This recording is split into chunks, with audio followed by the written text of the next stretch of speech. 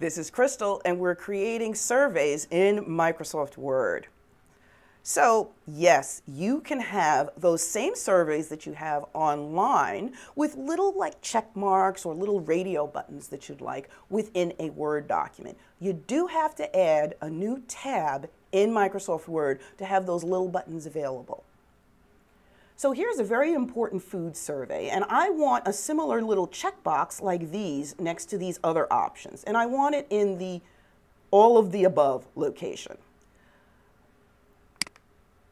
Those options for the little checkboxes here are available in the Developer tab. Now, to get the Developer tab to appear by default, in your Quick Access toolbar, there's a little drop-down arrow where I can customize it, and once I click on it, I get to More Commands, and then here in the Word options, I'm going to actually customize the ribbon.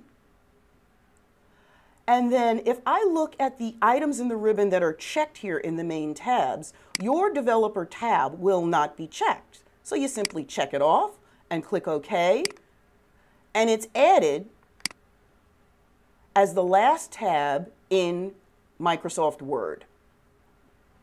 You don't have to close Word, it appears automatically. Now here in the Controls group, here is the little checkbox that I want. Now if I click on this once, it gives me that little checkbox. But I want certain options available within that checkbox. So with my cursor right there, in the same Controls group, do you see where it says Properties?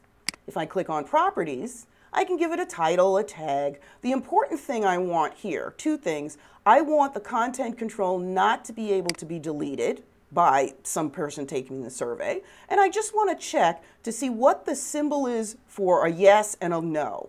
So here's checked and unchecked symbols. Once I click OK, there's my food survey. So there you have it, creating surveys in Microsoft Word. This is Crystal, and we'll see you soon.